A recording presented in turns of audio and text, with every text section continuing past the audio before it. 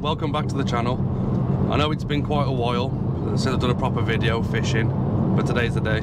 This is our first session back on the boat. We got Mark's boat back in the water yesterday, and a bit of a funny situation. I don't want to waffle too long, I want you to get into the video. I was up at 3 o'clock this morning, I dropped Mark at his boat in Cardigan, and now I'm driving quite far up north to meet him. He's on his way up in the boat right now. We're probably actually in line in comparison to the sea and the road. Target today is Tope. Mark did this session on his own last year, end of May, when I was on the skate. He had 50 Tope, so we want to try and recreate that if we can. We don't know if we will. We've got the bait, we've got the perfect conditions, the sea's nice and flat, it's overcast, everything's perfect, tides are good, everything's in our favour. We just hope the Tope are there. You can't ever guarantee it, obviously. But anyway, I'm going to let you get into the video. There'll probably be some B-roll as usual, like I normally do, on the way out. Some of you may work out where we are, some of you may not work out where we are. I'll let you put it in the comments. Anyway, I'll let you get into the video.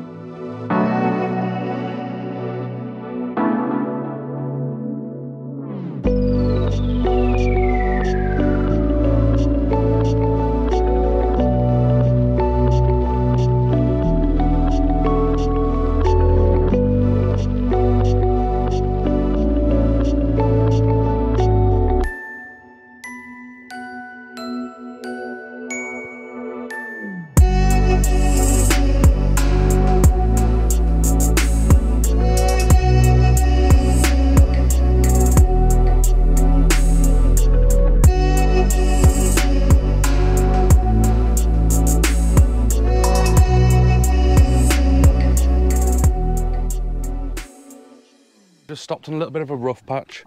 We're going to try and catch some fresh bait. We don't know the areas around here at all. It's a completely new place, but we've got a load of frozen bait, but we would like a few fresh if we can for the Tope. But we'll see. Mark's snagged up behind me. Rough patch, are they? What you need to do when you're fishing rough ground like this, keep lifting it off occasionally like that, just so you can feel your lead tapping bottom.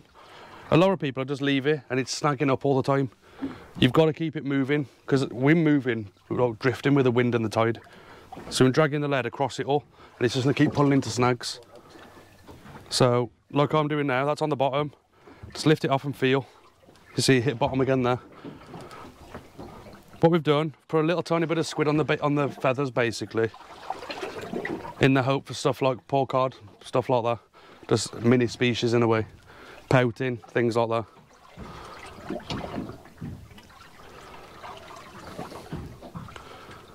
So I'm not really feathering as such, like traditional like this, as you do. Just pumping bottom. Just tapping bottom across this rough area.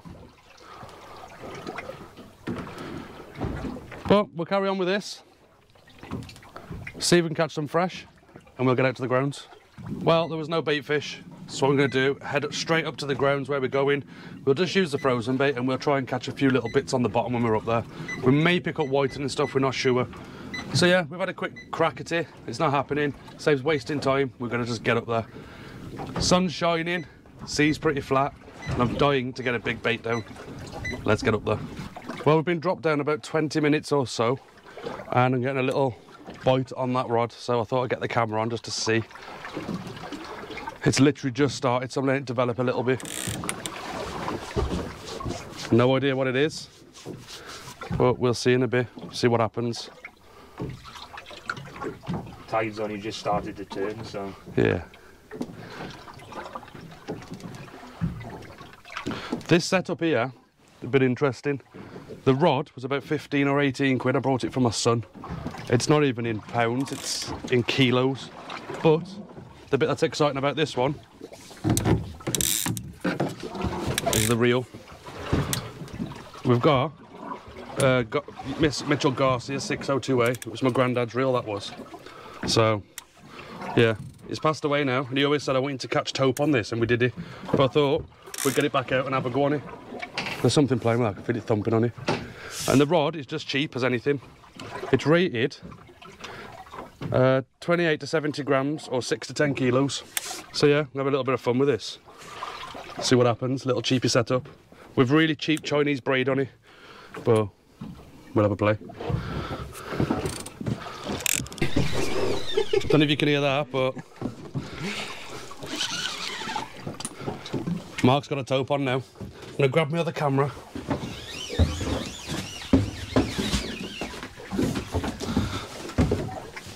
That's what it's all about. Yes, pal.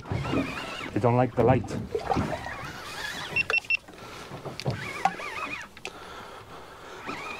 So, this is the first tope of the session. We've probably been fishing 30 minutes.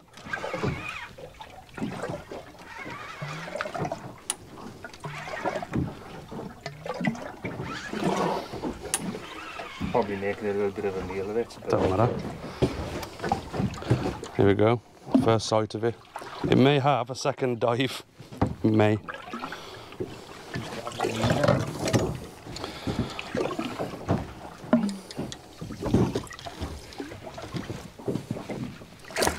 There we go, look at that. Brilliant. Male packed Hold up. that. That's that. going to be a bit of a bugger. Has it gone down, has it? Yeah. That's unusual with circle hooks, isn't it? It is packed. That's not going to work. We'll have to get that in. Well, a bit of a first for us, to be honest. I've never seen this before, but this tope seems to have taken down the circle hook a little bit, which I've never seen before. I don't know how far down it is. We'll have a look now. But I've definitely never had that happen before. Angry, probably. How far down is it? Can you tell? Quite, actually. Is it? Yeah. It's unusual, pal. It is. Really Must have unusual. Really wanted it. Go. Go on.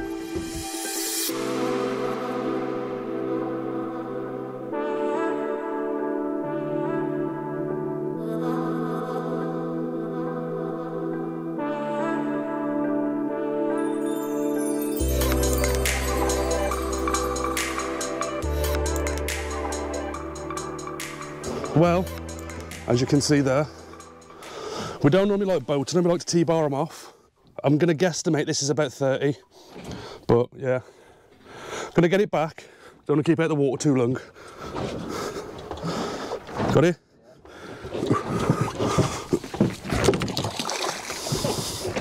Go on, surface. There you go. Still going. Oh, yeah. It got me. Yeah. Not as bad as he's got me, though. Look at the state of his hand. Still going. You'd think we'd know by now, wouldn't you? You'd think we'd have gloves on, wouldn't you? Nah, you got to feel him with your bare hands. Yeah. Hopefully we catch a few more. I think I messed up the sound. I don't think I put the microphone on in the excitement. Hopefully we'll get more runs and you'll be able to hear the proper ratchet going, the bait at the proper runs.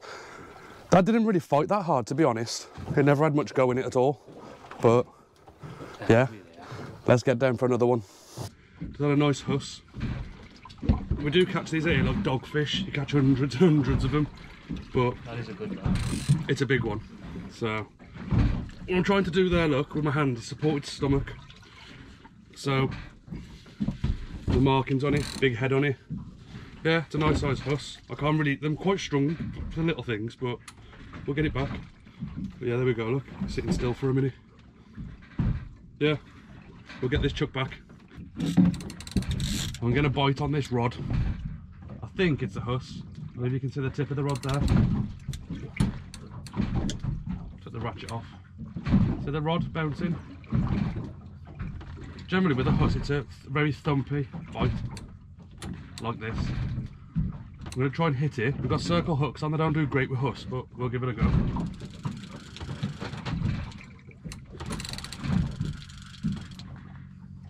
It's on at the moment, but that doesn't mean anything with huss. That'll probably just let go at some point. They don't seem to get hooked very well with circle hooks. Circle hooks are more for fish that run.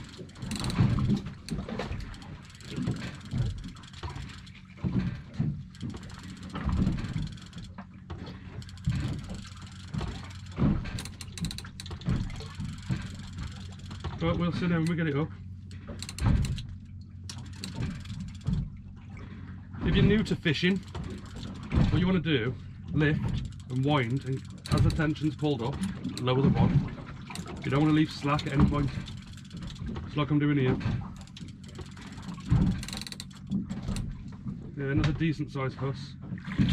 The other one was probably a bit bigger, but get it in now. There we go, it's only a small one. See the bait hanging out its mouth there?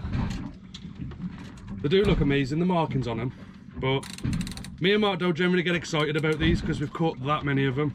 We've probably caught more of these than actual dogfish, but yeah, it's a welcome sight. It's better than nothing, but we want the tope.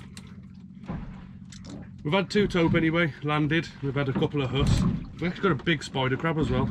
I'm going to eat that. I'm taking it home. But yeah, there we go. Get this unhooked, we'll get it back. If you look there, it spat out an octopus. That's mad. Never seen them spit them out before, but yeah, little octopus there. We'll chuck that back. Well, as you can see, yeah, there's a tope running. The rod's bouncing. You can see I was just clipping the mic on then.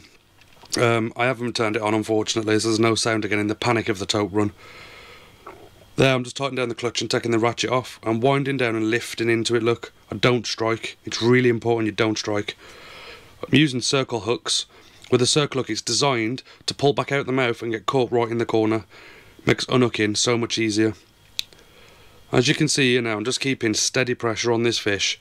I don't want any slack at any point. You get slack with tope, it's just going to roll up the line. If it rolls up enough of the line and past that 80-pound rubbing leader, it'll go straight through your braid or straight through the mono or whatever you're using.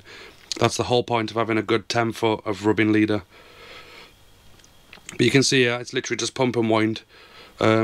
Generally, I think we're in about 60 feet of water. You'll get it up to 20-30 feet deep, the tope, and it will run when it sees the light or it gets brighter for the fish. In a moment, I think it has a bit of a crazy run. Unfortunately, there's no sound of it screaming off, and it did literally scream off. You see having head shakes there? And any moment it's probably going to go. Usually have a good few head shakes. That's it, look, it's going now. Screaming straight back down, flying back down to the bottom. You just can't beat it. You really cannot beat it. And this is on that cheap setup, that really cheap rod that I brought for my son and my granddad's reel. Obviously, the drag on this is not that smooth. It is a bit jerky. It's not ideal. It's in like a modern reel. It does the job, as you can see in this video, but it's not all smooth, and it's not built like, I suppose, modern reels are, in the way of smoothness and stuff. It's probably a stronger reel than modern reels, to be honest. They are bulletproof, but just the drags and stuff are not the best. As you can see, I'm lifting the rod steadily, not with loads of force, just coaxing it up.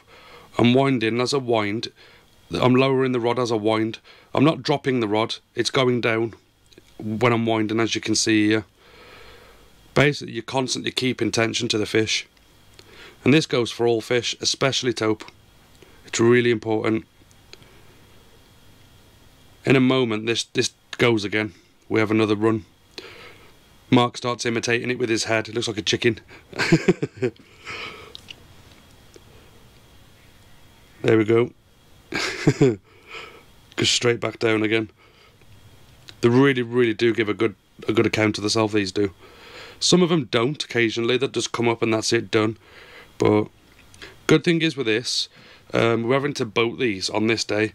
We had 2 of the tope take down the circle hook. I have never seen that before till this day. But we're boating them to unhook them.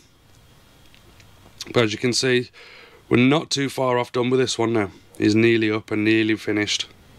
I am sorry about the voiceover, sorry about losing the sound. Just all the excitement, first day back out on the tope. There we go, look, quick photo. Showing all of you on the camera quickly. You don't want to keep him out the water too long, and I'm supporting its stomach as well with my hand. So, it'll be going back in the water any second. But obviously I want to show you the tope as well. Head first and just let it go. Well, we'll get back into the video now. Yeah, that last tope we caught was also wrapped up in my other line. I didn't notice, and it's actually snapped it off. So I need to retie you. So I'm going to show you what I'm doing.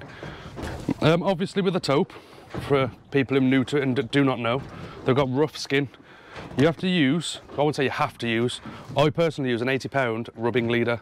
So I'll show you how it works. What we've got here is Daiwa J braid. This is only £29.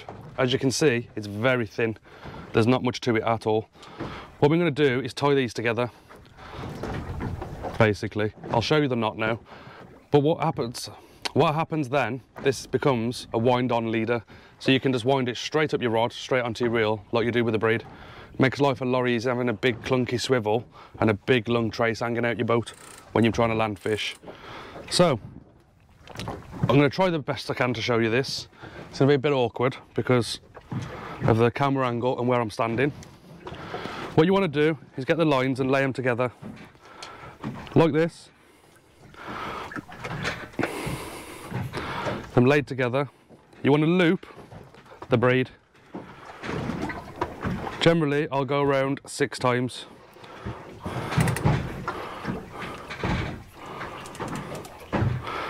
And then we'll pull it down. Not tight. And we'll stop there like that. It'll probably be easier to show you with the mono, to be honest, because it's thicker line. So now you can see, we've got a little, like a half-blood knot there. Now you've got the mono here, the 80-pound. Same again, around the braid. So you want to do a loop, like that. So you can see the braid's running against it. Pinch it there and you can see the braid's there, look. You got a loop. We're going to go around that loop 3 times with the 80-pound mono and around the braid. So you leave it lined up together there and go around 3 times. 1, 2, 3. You only have to go 3 times because otherwise you end up with a big, massive knot. You don't need it. Give it a wet. You want to pull this knot down carefully. Because what happens is it pinches the braid inside it. So what you need to do before you pull it tight is start pulling the knots together, look, like that. Occasionally stop and pull the knot tighter. Watch your teeth.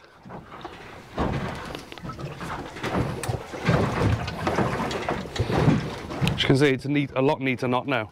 So I'm going to pull it up a bit more, make sure it's not got pinched.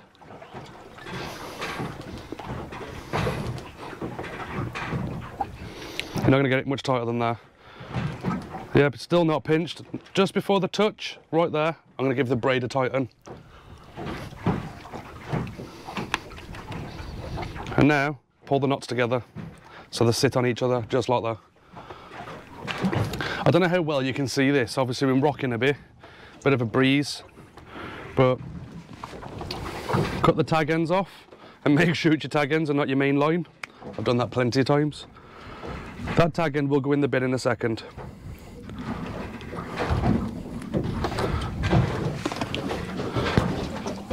Now, without cutting my hands with the braid, you want to test it. That's solid. You can see it's a pretty small, neat knot. That'll fit through the eyes, no problem. So what we'll do, we'll wind this now down the rod. It's a bit like a shock leader with a beach setup. You wind it down, put a few turns on your reel, you got the length of the rod, and then what we'll do, I'll show you the next bit. As you can see, the knot's here now, coming down. Just going to feed it onto the reel to one side, not that you have to. Just a few turns, nothing crazy. That'll be more than enough. We'll cut the line off there. That's more than long enough. Basically, I'd say if you have 10 foot, you've got enough. We've got the 80-pound mono there. What we're going to put onto this is a zip slider. So we've got the zip slider there, that's for your lead. We've got a 6mm black bead. We'll put that on next. So you can see there you've got your bead and your zip slider. And then we've got the taupe trace that I use. I'll tie this on and then I'll show it you. Just a normal blood knot. It's a simple knot. You go through the swivel, like that, and you go round that line there 6 times and pinch there with your finger, stop it spinning.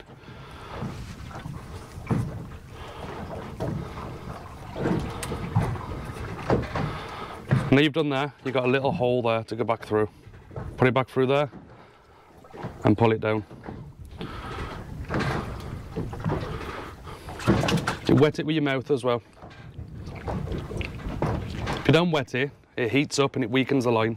But as you'll see, this will pull down neat. Pull it slow as well, there's no rush to pull it down. You can wet it again. And that's a really little neat knot there, look. Cut your tag ends off. And as you can see, that's it tied on. The swivel is a power swivel.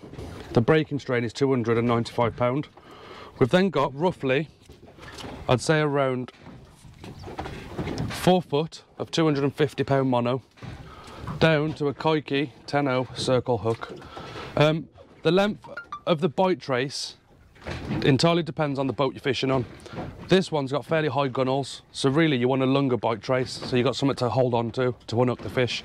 I made these when I had my smaller boat, the smaller open boat, so these was perfect for that, because it was just low to the water. If you've got 6 foot high gunnels, probably have a 7 foot trace. Just so you've got something to grab hold of, and you can T-bar the fish off at the side. And that is literally as simple as it is. You can see it right there. The zip slider, the bead, like that. We'll put a lead onto this now.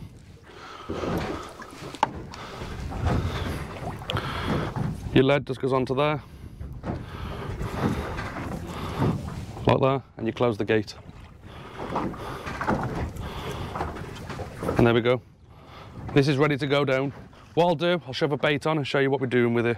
What I'm going to do here is show you how I'm baiting up. This is frozen mackerel, caught a load last year. Froze them in bags of 10. When these defrost, they do go a bit soft. So, the way I've been hooking them, get your circle hook, up through the centre of the chin, and out through the head. Normally you'd leave it like that, potentially, but they are a bit soft. So what I'm doing is pulling the hook through. There's nothing special about this, nothing complicated either.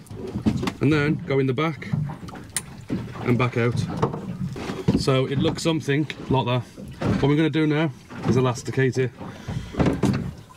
I wouldn't normally use elastic for stuff like this, but this bait is quite mushy and it makes it usable when I'm catching tope on it. You do really want the freshest of the fresh, no matter what it is, as long as it's fresh, put it on. Fresh mackerel, whiting, pout, coalies, anything. Fresh bait's what you want really. But, as always this time of year, early on, it can be a struggle to get fresh bait. So this was the reason for having a big backup of frozen mackerel. We've got 80 with us today, because out here can just kick off. Today doesn't seem to be one of those days, unfortunately.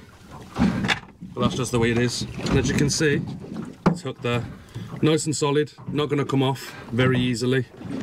We'll get this drop down now. If you want to, you can nick the tail off, let a bit more scent out, but yeah, we'll drop this down whole, just like that.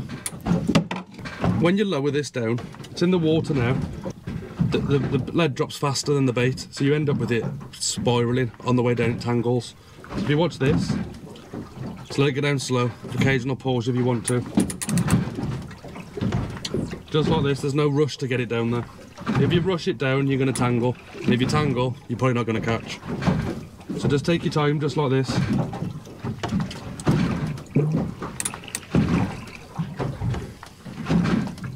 As you can see, with an occasional pause. You want the mackerel sitting out in the tide and it drops down like an L shape. Otherwise it goes like a V shape and it just spins round itself and gets tangled around the main line. In the heat of the moment when the fish are going mad, you get too excited and you drop it too fast. It all goes wrong. You just got to try and compose yourself and take your time to the bottom. As you can see, that's on the bottom there now. You can let a little bit more line out, lift the lead off the bottom, send it down tight a bit if you want. You don't have to. I'm going to engage it there, loosen the clutch, keeping hold of the rod tight, because you could get a run right now. And then test it. That's nice and easy, ready to go. And that's it, it's ready to go, waiting for a tope to scream off.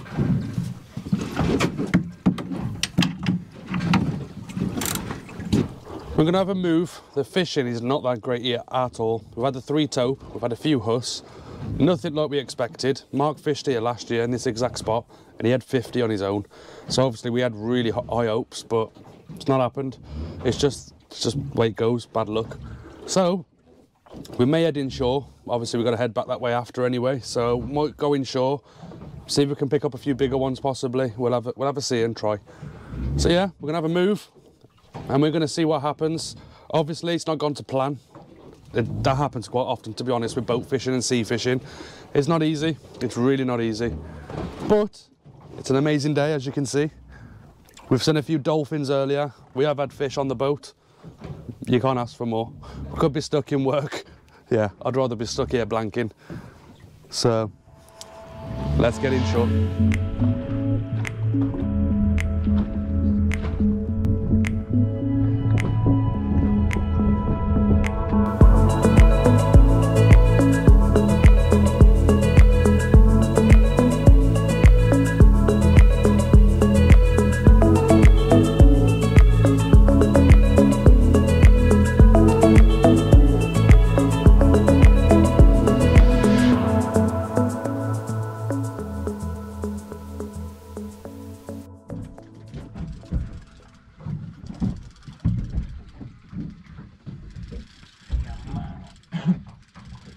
Looking mad. Yeah.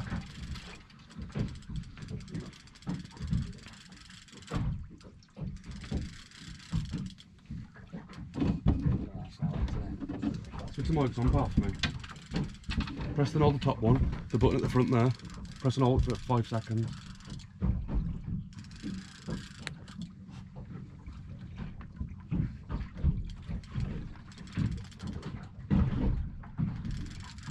And the other one on the side, there's a button on the bottom of it in the same place. The mic up on the side on the wire. Well, we've had another take, and we've just about see it there. Pale colour. Can you see it on the camera? Do you want to land that one? Yeah. Try and get you a better view of this one out of the sun. The male top. So the little teeth inside there, look. And obviously quite a big mouth. The eye. They got little spots, some of them. This is an average size male pack tope. This is what you get. We'll show you why we can see it's a male, but yeah, this is number 4 today. It's not gone the way we wanted, but I'm not complaining. We've had 4 tope. It's early in the season still. And it's, yeah, I'm happy. If you look here, you can see all the little pits in the top of its head. Hopefully it's clear there. When you put your hand by its eye, or on there, his eyes close, it protects his eyes. If we go down here, if you look under here, you can see the 2 claspers there. But yeah, if I stand back a touch, if I can, you'll see it's not a bad size with Mark holding it there. So, yeah. Do you want to return it?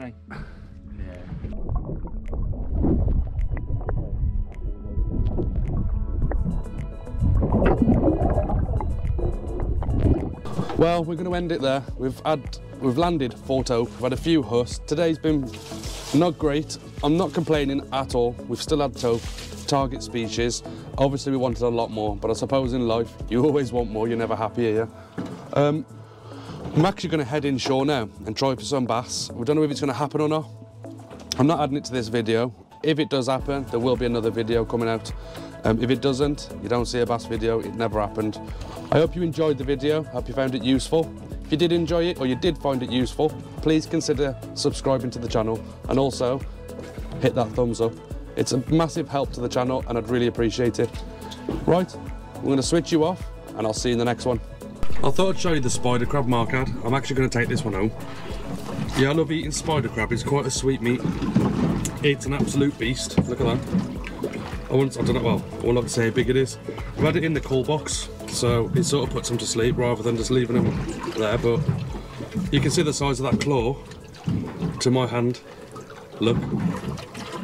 It's an absolute beast, this spider crab is. I think this one would actually struggle to fit into a pot. It's that big. I don't know how wide across that is.